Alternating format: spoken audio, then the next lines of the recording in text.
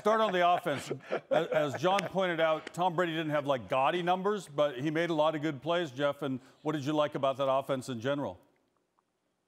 Yeah, the balance of this offense was just spectacular tonight. Give Byron Leftwich a ton of credit. You heard they went in with the attitude. It was not going to be like the last time they played with 5 runs. They get beat 38-3. Instead, they had 35 rushes. 35 rushes. They only had 33 passes. That's almost unheard of from a Tom Brady football team. But this team blocked up extremely well in pass protection. You heard B.A. just talk about it, right? Gave up 1 sack. But listen, this is a team that had 6 sacks throughout the first 2 games. So they completely changed their ability to block this front 4. You saw guys sticking their face in. He talked about Joe Hague, who's the extra offensive lineman they bring in, Gronkowski on the edges. But they physically dominated this Saints team up front. And that is the difference in wins and losses. Listen, we can talk about all the shiny toys outside, all the receivers, quarterbacks, all those things. When the offensive line and defensive line dominate like they did tonight, this is what changes games, and that's why they won tonight. Indications are this is probably going to be Drew Brees' final game. Hasn't been officially announced. If it's true, Jeff, how do you remember him as a quarterback in this league?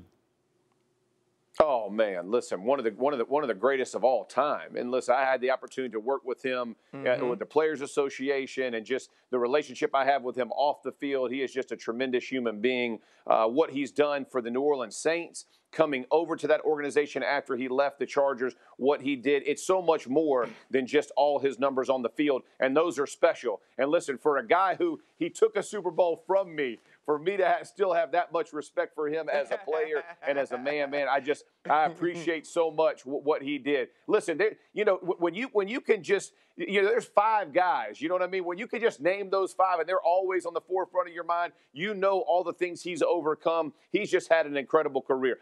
Kenny, honestly, I hope he doesn't retire, but if he does, man, listen, he's left it all out there. There is no regret in what that man has done on the football field. Yeah, if he doesn't retire, we'll all know that you said nice things about him before his next season. Ryan, you were nodding as well. If we do believe do you believe it is his final? I guess that's the first question. You know what? I do believe it's his final game. And, much like Jeff said, if it is his final game, he's done enough.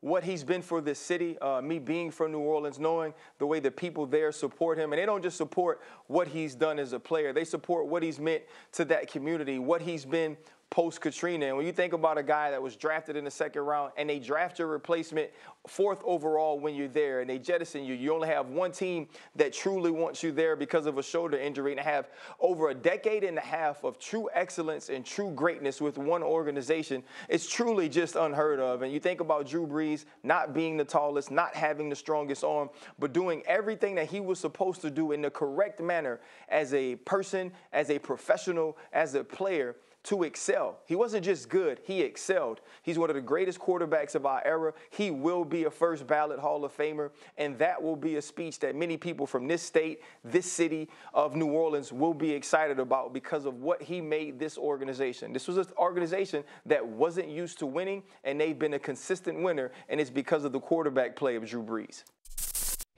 Thanks for watching ESPN on YouTube. For live streaming, sports, and premium content, subscribe to ESPN+.